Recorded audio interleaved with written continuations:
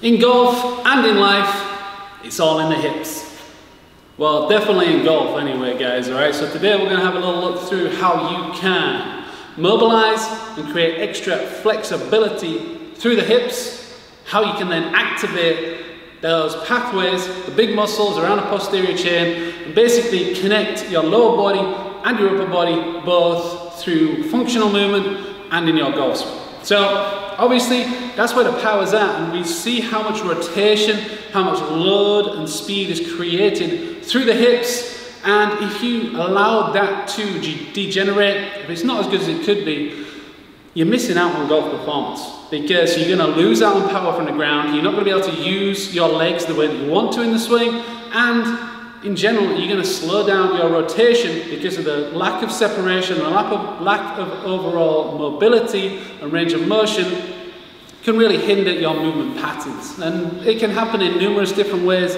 But today is ideal for all golfers, whether you just want to do this at home on a morning, get things freshened up, get the body moving, or as a golf warm-up. This will help you out in so many ways, guys, all right? So the first thing to look at is flexibility, mobility, range of motion, basically how you can put those areas in a certain position. And these are my two favorite movements, my two go-to movements that are going to allow you to create that extended range. So number one is going to be the 90-90 internal and external knee taps. Okay, so what you're going to do, you're going to sit up, you can have your hands on the ground if needed. If you can do it without your hands on the ground, good on you, keep it up. Alright, so that's what we're trying to progress to. But basically you're going to keep the torso as tall as possible. You can have one knee on the inside, one knee on the outside, and alternate through those patterns. Okay, so try and hit the full range of motion so your knee will touch the ground on both sides, both internal and external,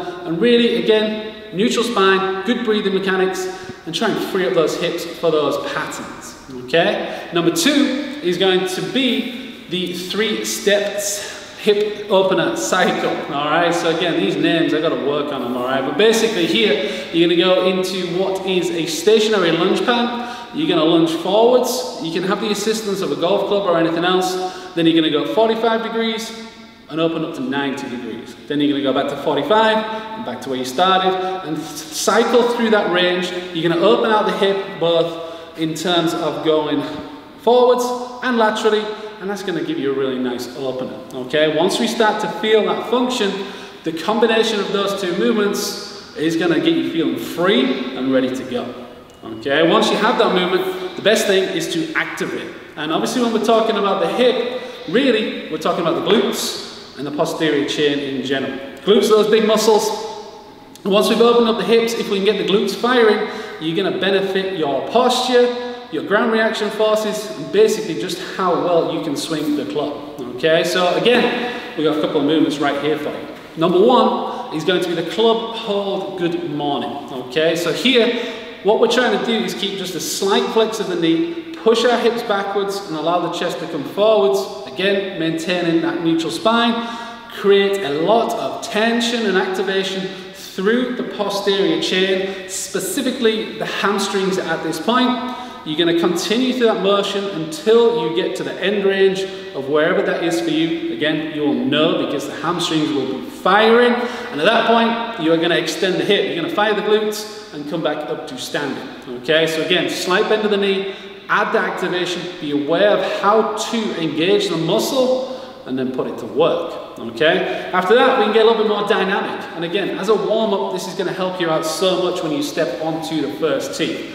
And we're going to go into jumping lunges, jumping squats. Okay, so as we go into jumping squats, you're going to get down into a good range of motion. What I want you to be aware of here is how you use the rest of your body to compress the ground, engage the full foot, and then accelerate up. Okay, the patterns are very important, and intent. This is something we keep talking about, intent in your movement. So really compress down into the ground, push the ground, create an opposite reaction, and elevate yourself. Okay, add a little spice and throw a 180 rotation in there, and your golf swing is going to be jacked up, ready to go.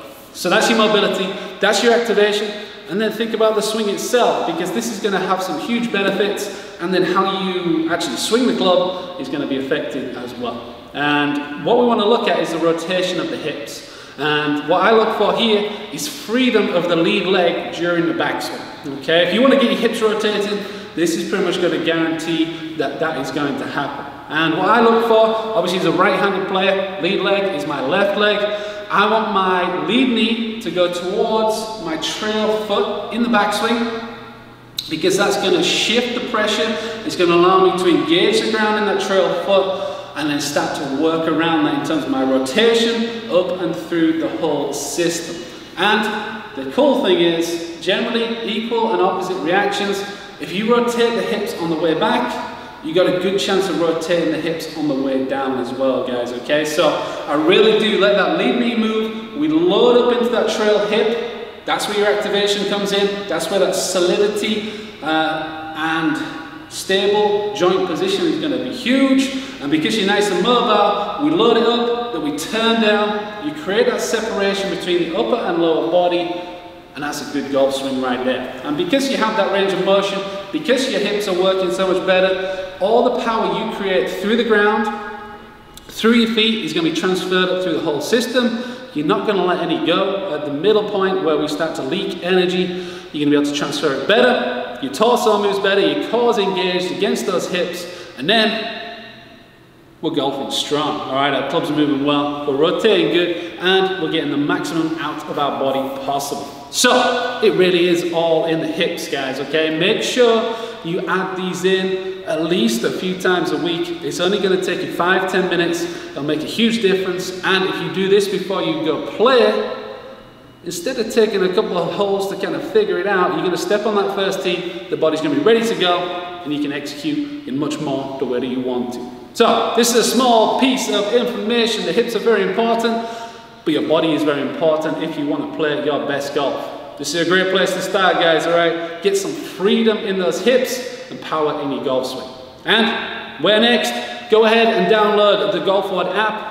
It's a free download. You've got a bunch of free trials. You've got mobility. We've got levels for all golfers. It is the home of golf fitness. Go ahead and get you some and subscribe to the channel. Go play some golf. Do the work. Golf strong.